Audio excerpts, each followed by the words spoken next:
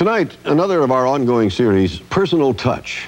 Stories told not by our regular 20/20 correspondents, but by well-known people who speak from their life experience. Some 750,000 Americans have a condition known as cerebral palsy, caused by brain injury and resulting in varying degrees of spastic movement. Their struggle to be accepted in the mainstream of life is getting a boost these days from a 27-year-old actress-comedian named Geri Jewell, who appears on the NBC series The Facts of Life. I just don't want you letting him take advantage of you because you feel grateful to him. Grateful? I don't have to feel grateful that he asked me out. He's lucky I went. As a little girl with cerebral palsy, Geri had a most unlikely dream: to be an actress and comedian. She wrote often to her idol Carol Burnett, who wrote back that Geri should follow that dream. Well, years later, Geri developed a stand-up comedy routine, often drawing on her disability for material. She came to the attention of television producer Norman Lear, who cast her in The Facts of Life. Well, today, Geri Jewell gives much of her time to helping others, speaking to educators, doctors, and other young people. And always part of her message is simply that she is out there, bringing her personal touch, even to a comedy club in Philadelphia. Ladies and gentlemen, please welcome Geri Jewell.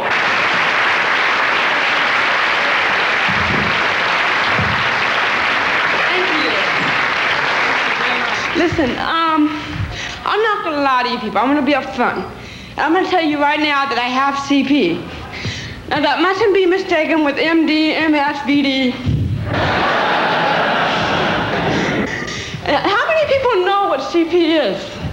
CP is brain damage to the motor part of the brain that causes damage to the central nervous system. So my body doesn't do what my brain is telling it to do. You see, I think I'm still. And my brain, well, I don't know. It's like, everything takes a little longer, you know? But sometimes that can be fun. If I'm really tired, I sway all over the place. I can't keep a center. And that's just an example of how much concentration it takes for me when I'm not tired to not sway and not trip as much. When I'm tired, I can't concentrate on that. My mornings are the worst time. I get out of bed and I cannot walk because I'm too droggy.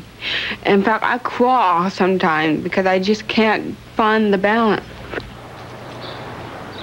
I would think the biggest misconception of CP when you see someone with cerebral palsy like myself is that I'm on drugs, or I'm drunk, or I'm retarded, or all these things. And a lot of times people can't separate the physical from the mental. And people talk to me like I'm 5 years old a lot.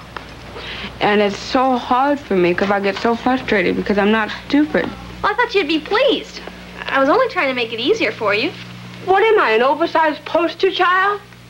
I would have to say about 80% of disabled youngsters are stopped by the limitations that other people put on them, by the judgments that are made, the labeling, the placements, and they're not allowed to be themselves. They're not allowed to find out what they're all about. Well, I do have more experience.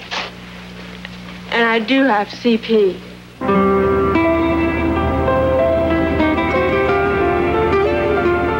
I mean, just the fact that I'm on The Facts of Life is telling kids that I'm okay and that there's disabled kids all over the place that are just like me and have the same feelings and you can need friends. I don't know if Rebecca and everybody else has this problem, but I'm still being made fun of, and sometimes it really hurts.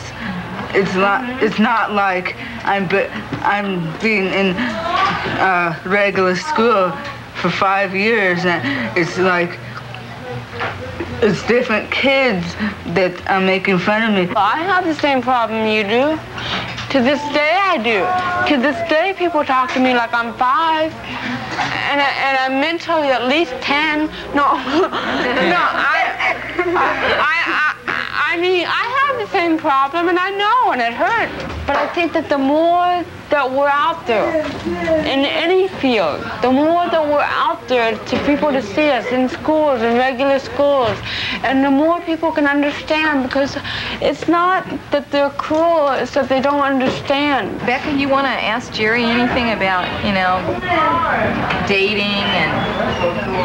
Well, you said that you didn't start, dating till you were like 20, and I've always thought, well, since, high school is like, all these guys are dating these cheerleader-type people, and I'm going, oh my God, I'm so out of it, I wasn't exactly the happiest kid in high school, but I think what happened, is that I really hadn't even accepted myself, or had begun to love me or accept cerebral palsy. In high school, I think what I did was I kind of withdrew into myself, and it was my only way of having an emotional existence. I couldn't get it any other way. Nobody gave me anything. I mean, how do you grow emotionally when everybody just pats you on the head and says, oh, you're so sweet, and walk away? You don't grow as an emotional human being.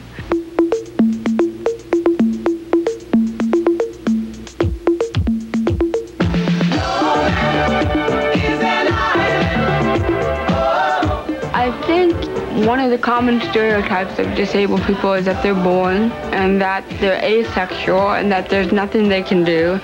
I mean, God, I'd love to take this person out, but what will we do? And I have a wonderful social life, and I do a lot of things. People with physical disabilities socially, they mature a little bit later, because it's hard when you are constantly being coddled, or people will avoid you, to really get any sense of growth, because we grow by our interaction with others, and if you don't have that interaction, you're socially retarded. And so in my case, I may have had to grow in a shorter span than perhaps I would have liked to. That's why all the discos and bars now, eh, Tom? Exactly. No comment. Actor John Ritter is Tom's younger brother. Well, Tom, I was pretty sensitive to Tom's feelings because the closest person in your life is your brother or sister. You have the same parents, you have the same blood. And Tom and I have always been able to communicate with just a look or a gesture. We know volumes of information, just, communicating silently across the dinner table for decades. There were a lot of people who were just uncomfortable with me, and my brother and his friends would interact with me and include me in their activities, but there were other people that really wanted to avoid me as much as possible. Every so often, somebody would get on his case, and I remember that one time, out in front of our house in North Hollywood, this guy started hassling you, and he didn't know you were handicapped, and I sort of went for him. Not only John, but the other friends we had, too, all of them went for him. He was a big guy, he was a bigger kid, and he started... he was an older fellow of 15. Yeah, I mean, the rest we were of us younger kids. He started pushing Tom around, and that didn't last too long. When I was little, kids did used to pick on me. I was terrified of kids. One time, these kids came to my house, and they wanted me to get my wagon. I got them my wagon. I didn't even know their name. I didn't know how they knew my name. I never saw them before. And I got in my wagon, and they got in it, and they said, okay, pull us. And I said, all right, because I wanted a friend so bad that I didn't care that I didn't know who they were. They wanted to play with me. That's all that mattered. And I pulled them into a field, and they left me there. They said, do you want to sit down and rest? And I said, yeah. He said, well, why don't you take off your shoes? Your feet must hurt. I said, okay. So I took off my shoes, and I'm sitting there in the field, and they ran off with my wagon and my shoes, and I couldn't move because there were stickers all around and a big open field. And I stood there unable to move, totally trapped, and they stole my wagon and my shoes. You know what the hardest part of being a woman is and having cerebral palsy? It's plucking my eyebrows. Oops, I got the wrong one. Half the time I end up piercing my ears. Do you know that it takes me longer to put on makeup than Boy George? I loved it when they laughed. I mean, it was an incredible feeling because all my life I had been so insecure and been so used to being rejected and so hungry for acceptance. How did you feel about me joking about it when you heard me on TV on The Facts of Life for the first time? It made me feel really good, because it's not like I'm the only one out there that can joke about it. There's millions of other people that have handicaps that can do the same thing. Oh, honey. Yeah, thanks. Oh, thank you. It really is overwhelming that kids look up to me in that way. Yeah, I love you because I sing like the telephone, remember? Yeah. And I like to communicate that we're all the same. I'm not anything super, anything better than anybody else. And I just proved a simple point that we all have the ability to do whatever we want to do if we really want to do it bad enough. But I think the most important thing in life is to take a risk, to try. I mean, how are you ever going to know if you can do it if you don't try? And we can't always do everything. But God, I'm glad I tried.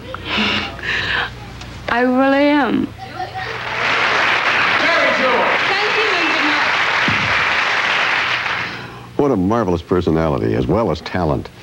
Geri Jewell's personal touch. We'll be right back.